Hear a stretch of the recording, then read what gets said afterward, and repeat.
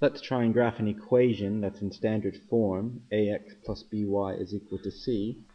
For example, maybe we have 3x plus 4y is equal to 24. To find the x-intercept in standard form, we take the c value and divide it by a. So in this case, it would be 24 divided by 3, which is 8. To find the y-intercept, we take the c value and divide it by b, which in this case would be 24 divided by 4, which is 6. We can also get the slope, although it's not necessary for graphing a line. The slope is negative a over b, which is negative 3 over 4. So now we plot our x-intercept, positive 8.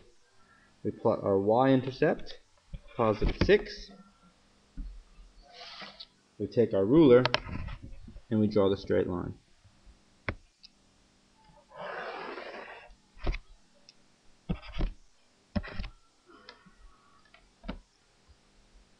There are instances where we need to use the slope to find the line, to graph the line, and I'll give you an example of that now.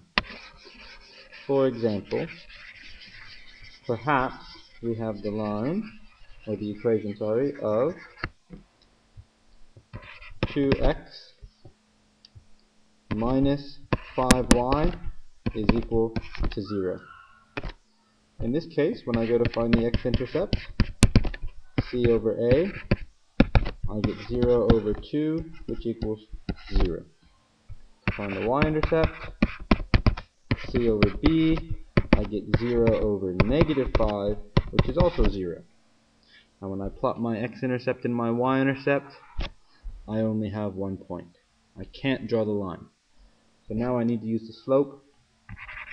The slope is equal to the opposite of a divided by b. So it's going to be negative 2 divided by negative 5, which is positive 2/5. And now from the point that I know, I can go up 2 and over 5, and now I can draw my line.